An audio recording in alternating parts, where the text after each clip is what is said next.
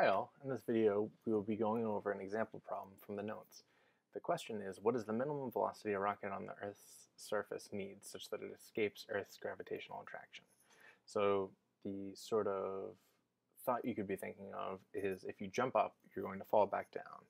Now if you jumped up with an initial velocity large enough, you would no longer fall down back to the center of Earth and you wouldn't even be trapped in its orbit. So a couple things we'll just define is ME is the mass of the Earth, little m is the rocket mass, big R is the radius of the Earth. And we sketch the situation here where we have the Earth and the rocket, not the scale, and the center to center distance between them is S. What we can do is we can write the force on the rocket as a function of S.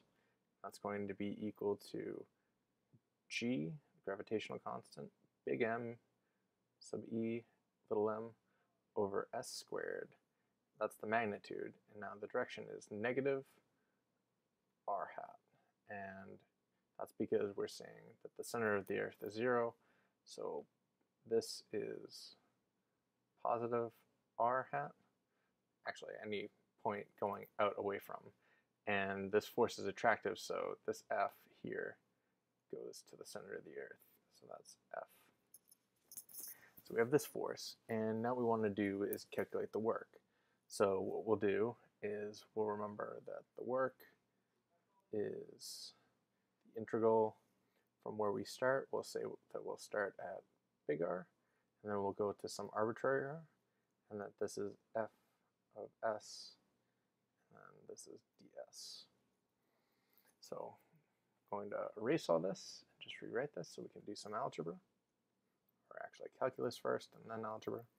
So the limits going from big R to little r of f of s, which is minus big G me m over s squared ds. We can pull out the G and the m's because they're constants, and we'll leave the minus sign in there.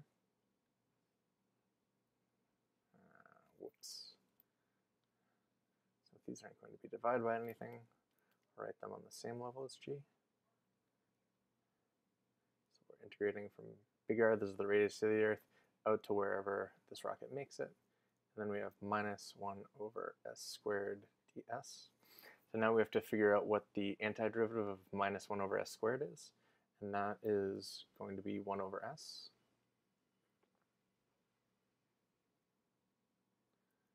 So we can see that here. If we take the derivative of 1 over s, so if we do d ds of 1 over s equals d ds, s to the negative 1, so you pull down the negative 1, so you get minus, and then you subtract 1 from that, so it's going to be minus 1 s to the minus 2 equals minus 1 over s squared. Now we just have to evaluate this, so our work will be big G me little m 1 over little r minus 1 over big R. Now this quantity here is going to be negative because this r is going to be larger than this one. So this quantity is going to be smaller and this will be larger, so this will be negative as a whole. Now we'll compare this work to the change in kinetic energy. So remember that work equals delta Ke, and that's going to be 1/2 mv final squared minus 1/2 mv initial squared. So we can compare these two. So we'll have 1/2 mvf squared minus 1/2 mvi squared is equal to g me little m 1 over r minus 1 over big R. Now we have to make some simplifications. So we want to know what the minimum velocity is when we're shooting it off from the Earth. So that means that we're looking for the smallest velocity that it's shot with, such that it reaches its final destination. So that means that the smallest that the final velocity can be with it still getting there is going to be 0. So we can just get rid of this term. And the other thing we need to remember is that we want the force due to gravity on the rocket to be as small as possible. So that means we're going to have to take r as r goes to infinity, so that the u of r going to infinity is pretty much 0, because that means the force will also be 0. So we can get rid of this term, and we're just left with 1/2 mv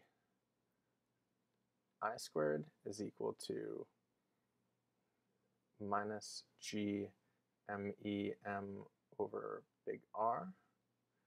We can cancel these m's, cancel the negatives, and then solve for v squared.